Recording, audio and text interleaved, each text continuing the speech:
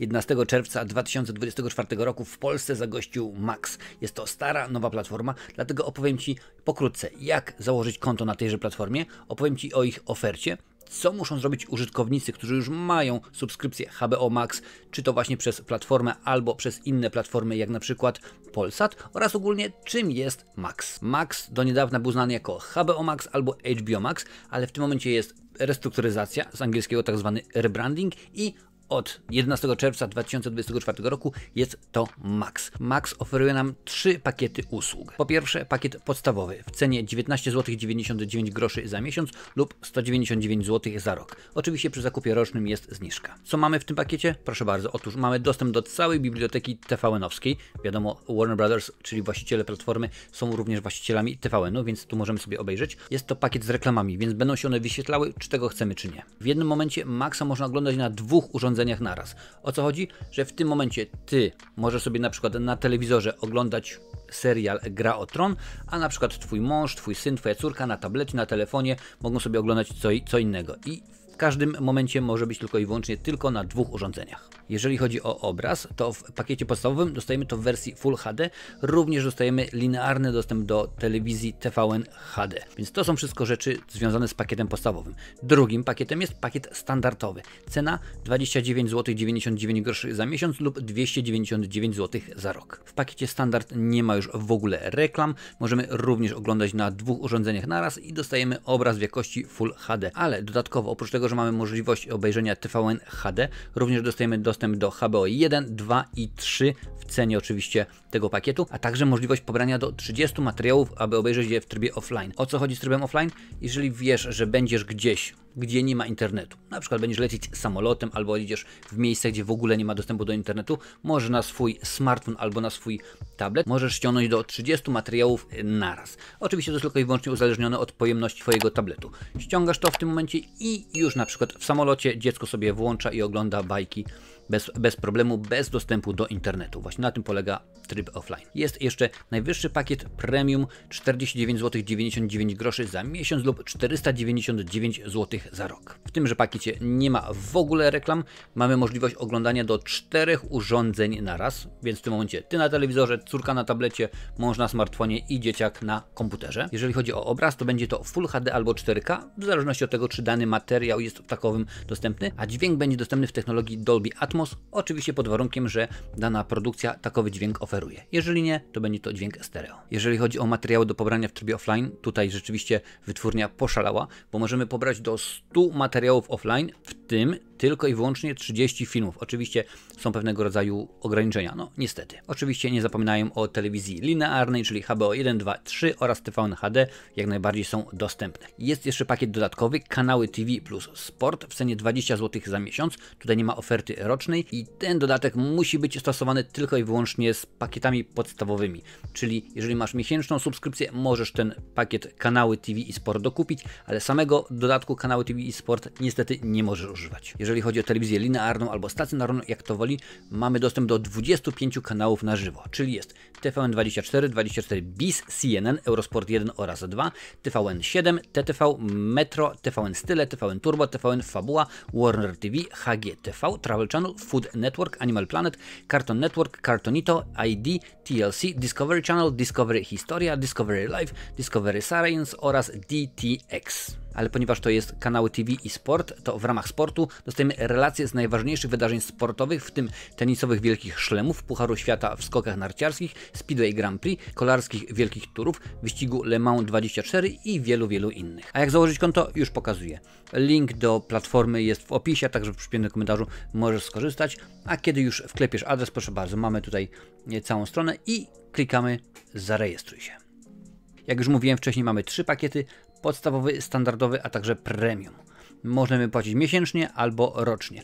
W przypadku zakupu rocznego jest 16% zniżka. Ja akurat wybiorę opcję miesięczną i ten średni pakiet zaznaczyłem tutaj i klikam kontynuuj. W tym miejscu mamy dokładnie podsumowanie. Nasz pakiet to standardowy 29,99 miesięcznie i możemy sobie jeszcze dokupić za 20 zł opcję dodatek, kanały i telewizja i sport. Jest to, jak już mówiłem wcześniej, opcjonalne, możemy, ale nie trzeba. Ja akurat w tym momencie nie będę wybierał, więc tylko i wyłącznie pakiet standardowy daję kontynuuj. I przechodzimy do kolejnego ekranu. Tutaj, no oczywiście, że tak, trzeba podać wszystkie swoje dane, czyli adres e-mail, potwierdzamy, trzeba utworzyć hasło, podajemy swoje imię i nazwisko, no i oczywiście zaznaczamy, że platforma Max, rodzinna firm WBD, czyli Warner Brothers Discovery, mogą używać mojego adresu e-mail do wysyłania ofert i reklam i informacji, aktualizacji o zawartości. Tę opcję trzeba kliknąć, ale niekoniecznie. To już w tym momencie zależy od Ciebie. Inaczej, można, ale nie trzeba. O, tak jak najbardziej. Więc wypełniamy. Kiedy już wpisaliśmy wszystkie nasze dane, przechodzimy do opcji płacenia, jak najbardziej. Mamy tutaj podane standard, nie wiem czemu jest po angielsku, ale chodzi o to, że również biblioteka TVN-owska, czyli wszystkie programy, które dostępne są na platformie Player, również są dostępne w tym momencie w pakiecie tym właśnie maxowskim. Mamy opcję do płacenia, proszę bardzo, to jest albo karta kredytowa lub debetowa.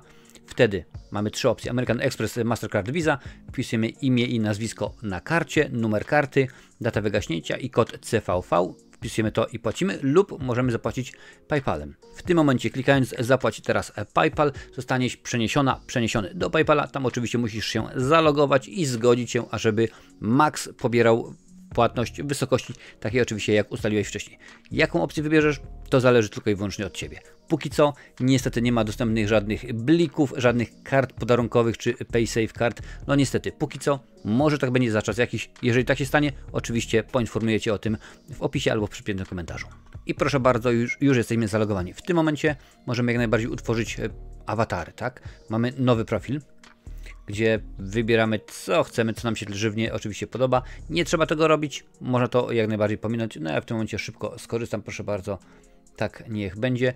Można włączyć tryb dziecięcy również. Tutaj w tym momencie włączając go są kategorie wiekowe, których możemy ustalić. I tutaj możemy wybrać dla jakiego wieku dziecka oczywiście. Skoro mamy AL, to jest treść przeznaczona dla najmłodszych widzów, czyli tutaj nie będzie żadnej przemocy, no chociaż jest Tom i Jerry, więc wiadomo jak to jest, ale to będą bajki jak najbardziej dostosowane wiekiem. 6, no to jak dla starszych troszeczkę dzieciaczków, widać od razu zmienia się repertuar, to co jest niżej również będzie dostępne. Potem mamy dla młodszych nastolatków 9, no i oczywiście potem dla nastolatków 12, tutaj rzeczywiście jest w ten sposób. Ale jeżeli nie chcemy w ogóle żadnych ograniczeń, no to tryb dziecięcy wyłączamy i z tym nie ma najmniejszego problemu. W tym momencie wyłączam tryb dziecięcy, napiszę tutaj, że ja korzystam, proszę bardzo, i zapisujemy. No i teraz skorzystajmy z tego profilu. Gotowe? Tak, skorzystamy. I co tutaj można zobaczyć na Maxie? Proszę bardzo. Mamy oczywiście u samej góry jest strona główna, seriale, filmy HBO oraz TVN i sport. No więc zaczniemy w ten sposób, zobaczymy jakie mają seriale, co można zobaczyć. No jak widzimy, jest tu od razu reklama z Ricky i Morty, Łowcy duchów, Teoria wielkiego podrywu, Szkoła letnia, Gra o tron, Przyjaciele i tak dalej, i tak dalej. Tych seriali oczywiście jest dużo więcej, to w tym momencie w zależności od tego, jaką chcemy sobie wziąć kategorię, czy jest akcja, animacje dla dorosłych, przygoda, komedia, kryminał i tak dalej, oczywiście do wyboru, do koloru. W zakładce filmy, no jak łatwo się domyślać, będą filmy, więc reklamowaną mamy Duna część druga, Wszystko co ze mną, Fahrenheit 451, Flash, Meg 2, Głębia, Łąka i tak dalej. Również filmy są w kategoriach, więc w zależności od tego, jakie sobie życzymy, dokumenty, dramaty europejskie, horrory, sport i tak dalej. No widzicie, tutaj są sami swój początek i wszystko. HBO są to produkcje tylko i wyłącznie właśnie zrobione przez HBO i tylko i wyłącznie tutaj teoretycznie przynajmniej dostępne. Więc jest Detektyw Krainy Nocy, Sympatyk, Mare z Easttown, Festiwal Renesansu i seriale oczywiście, a także, proszę bardzo, serie, filmy, komedie, dokumenty, dramaty, można sobie w ten sposób to popatrzeć. Tak samo z TVN-em oczywiście jest Hotel Paradise, The Traitors, Zdrajcy, Brzydula 2, Kuba Wojewódzki, Mam talent, Ślub od pierwszego wejrzenia, więc pewnie też są i kuchenne, proszę bardzo, kuchenne rewolucje, milionerzy, wszystko to, co jest dostępne na playerze, w tym momencie jest dostępne na Maxie. I tutaj również powinny być kategorie, więc mamy idealne na maraton, czas na rozrywkę, kuchenne rewolucje. Co jest ważne, wszystkie te rzeczy, o których teraz mówię, te produkcje, one są już w abonamencie. Klikając na oglądaj teraz, nie musimy nagle dopłacić jeszcze 5 euro, czy 5 zł, czy 5 dolarów, w zależności od tego, gdzie oglądasz.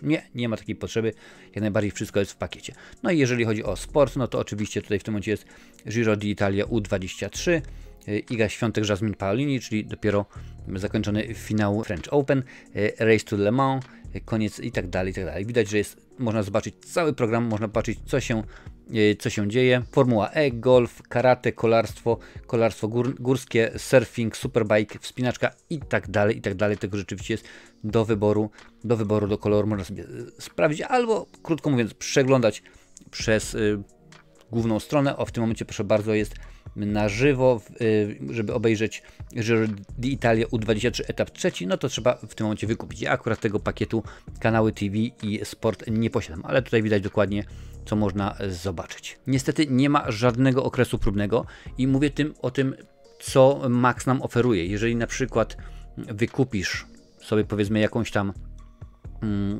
opcję u swojego dystrybutora telewizji, na przykład w Polsacie, albo w Plusie, albo gdzieś indziej, oni mogą mieć różne promocje. Ja tych tutaj akurat w tym materiale nie uwzględniam. Huby w pigułce, czyli HBO Max, ID, DC, TLC, Adult Swim, Discovery, Harry Potter, dla całej rodziny CNN, no to oczywiście wszystko, co HBO, a także Warner Brothers prezentują, czyli wszystko będzie, jeżeli chodzi o Harry'ego Pottera czy Władcę Pierścieni, jak najbardziej wszystko z DC, Supermany, Batmany i tak dalej, to wszystko jest, a także filmy, ogólnie produkcje na licencję, jak tutaj widzisz, jest Spider-Man poprzez multiversum, Barbie, Jurassic World i tak dalej, Spider-Man, Interstellar, rzeczywiście produkcji różnych jest całe mnóstwo. Przegląd tygodnia, wieczór z Johnem Oliwierem. Oczywiście polskie są produkcje jak Odwilż, Wataha, Bogowie, Behawiorysta, czyli serial na podstawie twórczości Remigiusza Mroza. Ślepnąc o światło to akurat jest na podstawie twórczości Żulczyka, więc widzisz, tego jest całe mnóstwo. I jak działa wszechświat, czyli coś dla fanów kosmosu i nie tylko. Przeglądać jest co? Oj, zdecydowanie bardzo tak. Tak się zastanawiam, czy to wszystko jest po polsku. Klikniemy na Harry'ego Pottera i zobaczymy, jaka jest opcja. Szczegóły, proszę bardzo. Język napisów polski oraz angielski, więc napisy są. A jak jest z audio, angielski wersja oryginalna, angielski audiodeskrypcja oraz polski. Czy jest jak najbardziej polski język również, więc nie tylko napisy, ale również i audio. Do wyboru, do koloru, jaką opcję chcesz, taką możesz sobie kazać. A co muszą zrobić subskrybenci Maxa, którzy tę platformę oglądają właśnie chociażby przez Polsat, bo na przykład podpisując umowę z Polsatem wykupili sobie również pakiet HBO, gdzie właśnie mieliśmy dostęp do HBO Max, a teraz do Maxa. Co takie osoby muszą zrobić? Absolutnie nic. Otóż po wejściu na daną platformę otrzymasz oto taki ekran, w którym albo zgodzisz się i będziesz używać HBO Max do tej pory jako Maxa, albo nie i krótko mówiąc przestaniesz używać. Dodatkowo na pewno wcześniej odbiorcy HBO Max w Polsacie otrzymali taki właśnie oto mail, w którym jest wyjaśnione co, gdzie, jak i kiedy.